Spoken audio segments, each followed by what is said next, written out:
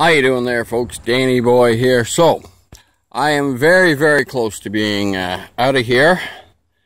And you can see this is what we've got going on here. You can see this side here. Notice that the wheels have changed. So the reason why the wheels have changed is, we'll get to that over on the other side, is because a couple weeks ago, 3-4 weeks ago, I had a catastrophic failure before leaving. My God, look at that rim. She waffled pretty nicely. So, obviously can't carry the weight, so I managed to get my hands on a set of e-bike wheels, and they seem to be holding up just fine. I've done a few weight tests with them. I had to do a quick little paint job on them. It's, you know, it's not perfect, but it'll pass a sniff test. So, here's the other side, finally done. As you can see, I got a little bit of an access panel here. Nice signage. This box here, that's my electrical equipment box. That holds, you know, solar stuff, etc., so that I can put on presentations. Now, pop this open here. You'll see it's locked. This is my bed, my sleeping area. It'll do. It's comfortable though, I'll tell you that, and it'll keep me warm, you know, as we head towards the zeros.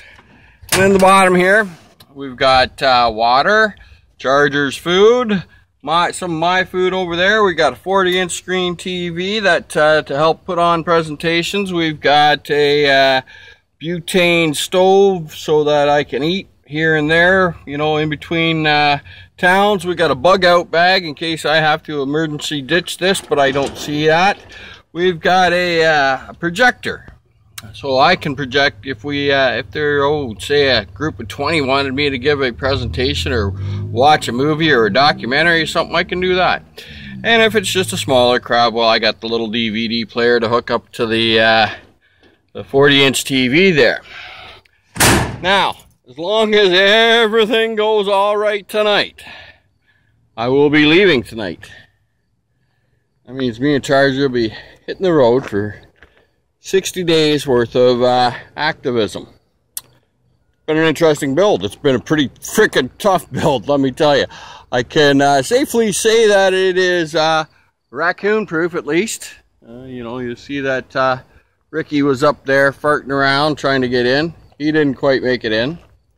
I've already got plans for next year's cart, because this was the first one-off into the, you know, the kind of doing things this way. Next year's is going to be a little different, and probably, don't quote me on it, don't say that I'm for sure promising it, but might be going right across Canada with this. So anyways, folks, hopefully we kick it off tonight. I'm waiting on one thing to come through, and one thing only, and then we can get this show on the road. Kind of interesting. I'll be able to do like 20-30 conferences right across Southern Ontario. Oh well, interesting ponderings. We'll talk to you, folks. Dan and Charger out. Take care. Don't forget to like, share, and subscribe. Bye for now.